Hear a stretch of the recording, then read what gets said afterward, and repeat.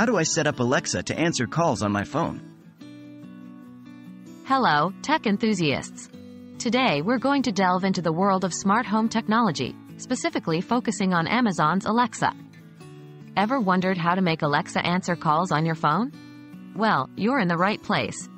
Today, we're going to guide you through the simple steps to set up this amazing feature.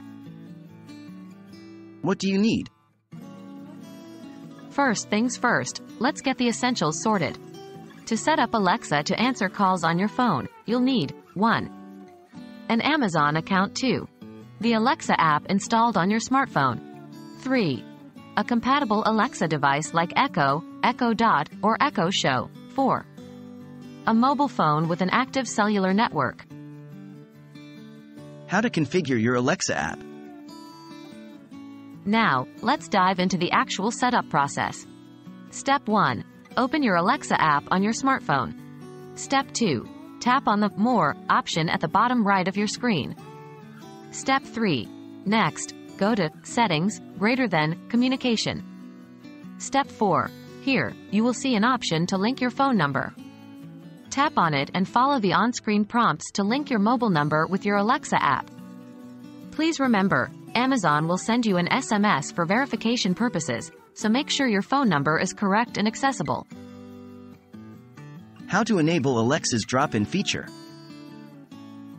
The drop-in feature allows Alexa to make and answer calls on your behalf. Here's how to enable it. Step 1. Still within the Alexa app, navigate to the Devices icon at the bottom right. Step 2. Select your Echo device from the list. Step 3. Tap on Communications and then Drop In. Step 4. Set it to On. This will enable the drop-in feature. How to make and answer calls with Alexa? With everything set up, you can now tell Alexa to make calls by saying, "Alexa, call contact's name." To answer an incoming call, simply say, "Alexa, answer the call." Or, if you want to ignore it, you can say, "Alexa, ignore." There you have it. Now, you have successfully set up Alexa to make and answer calls on your phone. It's a super handy feature that will make your life a lot easier, especially if you're busy with something and can't reach your phone. Hope this video was helpful.